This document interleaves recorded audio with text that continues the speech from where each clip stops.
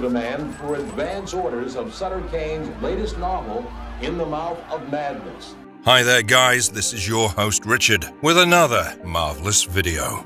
Lovecraftian cosmic horror in the mouth of madness. Explain. Reality is not what it used to be. How can you define the line between reality and imagination, sanity and insanity? After watching John Carpenter's In the Mouth of Madness, this line is surely blurred.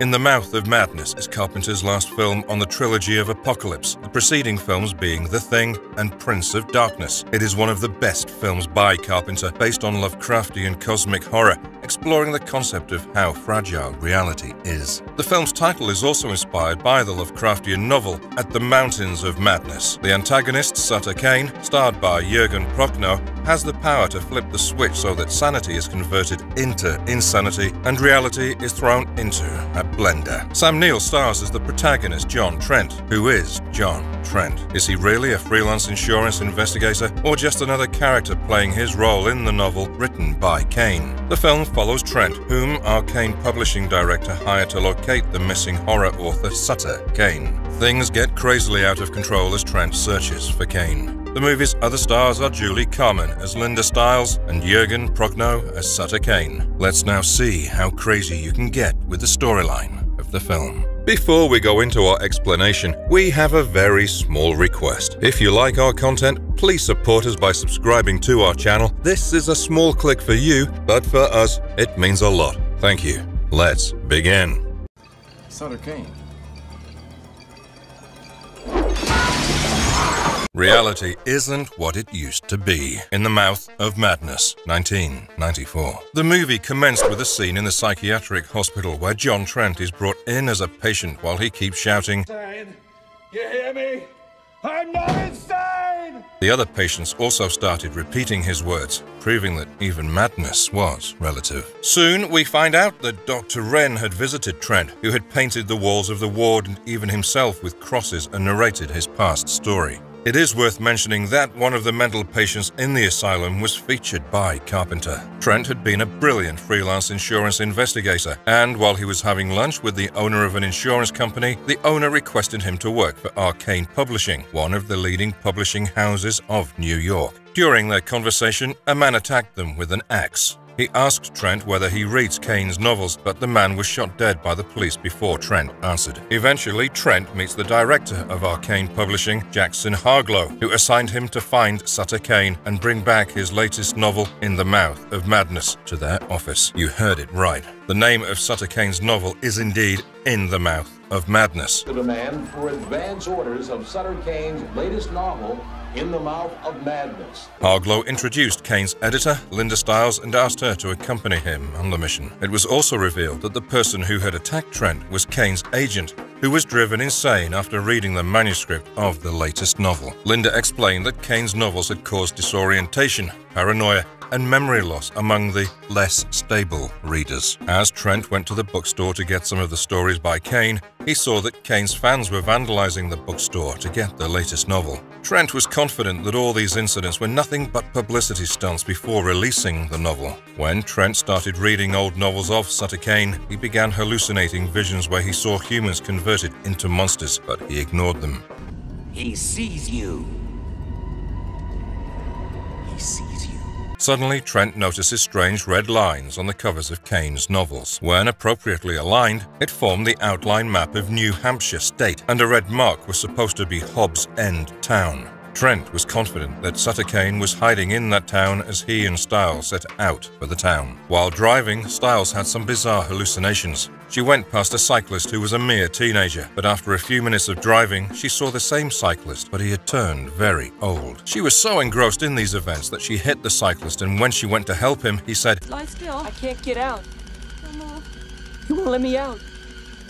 Then he just got up and left. Soon after, while Linda drove, she found that their car had entered a strange tunnel. When they came out of the tunnel, it was broad daylight and they had reached the fictional Hobbs town. Linda again hallucinated a group of children chasing a dog aggressively, which Trent was unable to see. The town was picture perfect, but Linda stated that the town and its places were all related to Sutter Cane's novels. Even Mrs. Pickman of Pickman Hotel was a character written by Cane who kills her husband according to his novels. Though Stiles and Trent thought that Mrs. Pickman was charming and decent, the audience could see her husband tied up behind the counter. This scene forces the audience to believe that Linda's predictions about them living inside Cane's story seemed correct. But Trent still didn't believe her and tried to convince her of the difference between fiction and reality. But then, one after the other, unexplainable, bizarre incidents started occurring in the town, which even convinced Trent that there was something uncanny about it. Linda went to the town's church where she met Sutter Cane, who revealed that he had been writing what they wanted him to write for years. At first, no one really understood what he meant by they, but then it was revealed that they were the ancient monsters who were eager to reclaim planet Earth. We realized that Cane himself had been transformed into a monster. Trent found out that Mrs. Pickman, Linda, and all the townsmen had been converted into fierce monsters. He tried to escape from the town in his car, but no matter how hard he tried, he was teleported back to the aggressive, monstrous townsmen who were trying to attack him every time. Finally, when Trent tried to run them over, he crashed his car and fainted.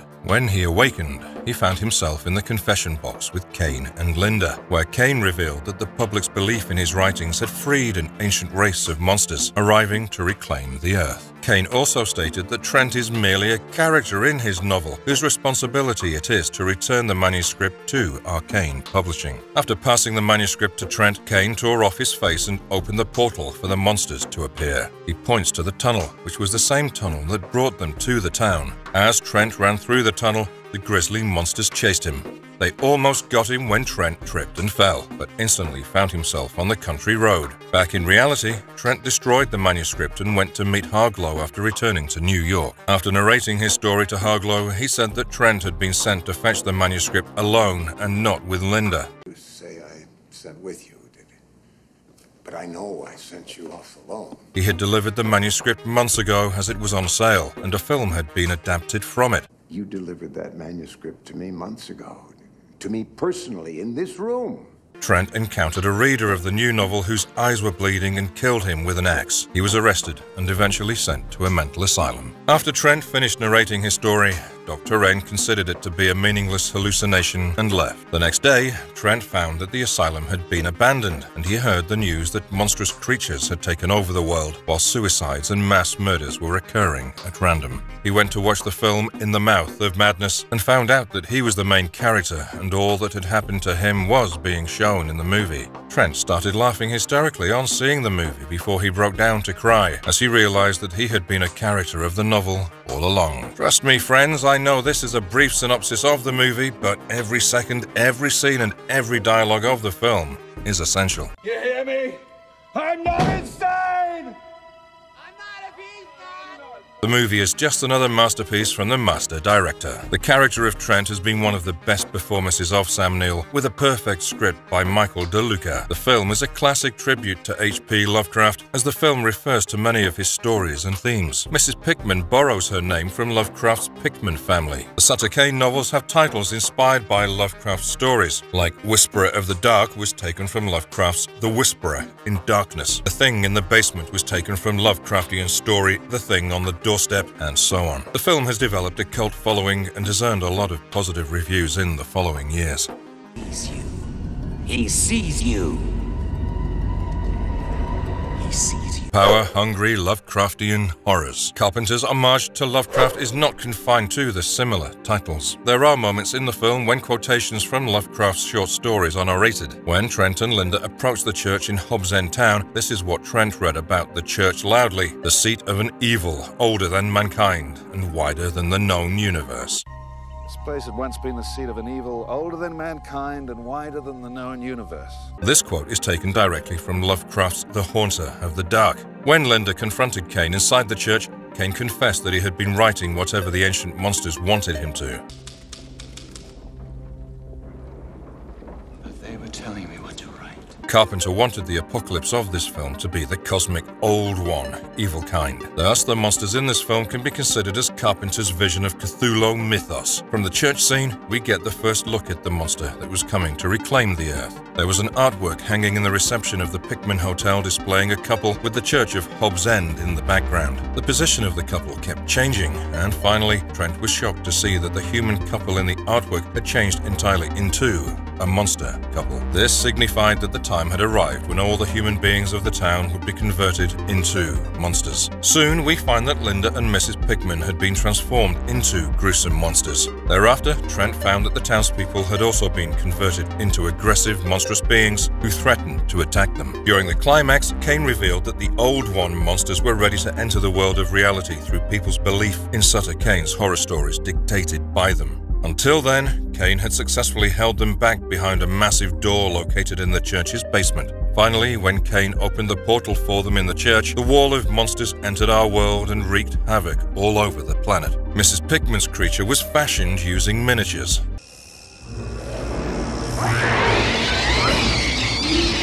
There was a shot where Linda acts monstrously by spinning her head around. This scene was performed by a contortionist wearing an upside-down prosthetic mask. But one of the best creations in Carpenter's career is the full-sized wall of monsters that needed over 30 people to operate. The entire production was a group effort by K&B EFX Group that included Robert Kurtzman, Greg Nicotero, and Howard Berger for special makeup. These Lovecraftian monsters were almost on the same standard as The Thing, being so massive and tentacle-heavy.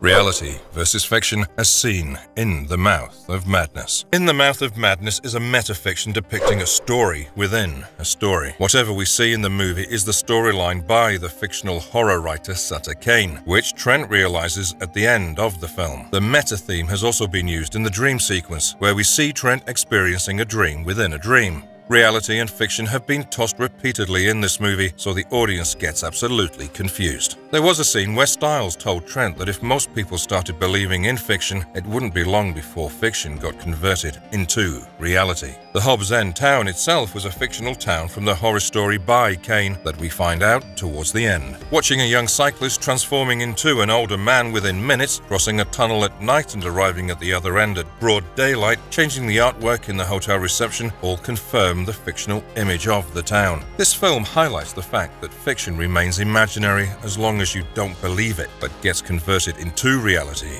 when you start believing in it. As soon as the reader started believing the fictional horror stories by Cane, fiction was transformed into reality, hence opening the portal for the monsters to enter the planet.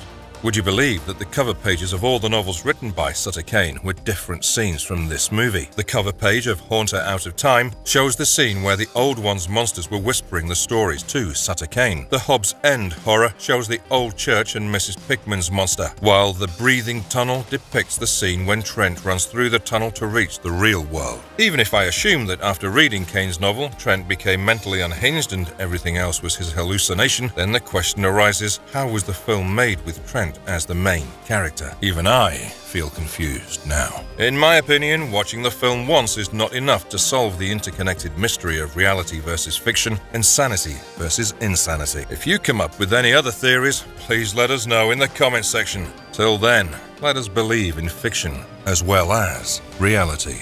And if you liked our content, don't forget to leave a like and subscribe to us if you haven't already. Have a good one and be safe. Thanks everyone.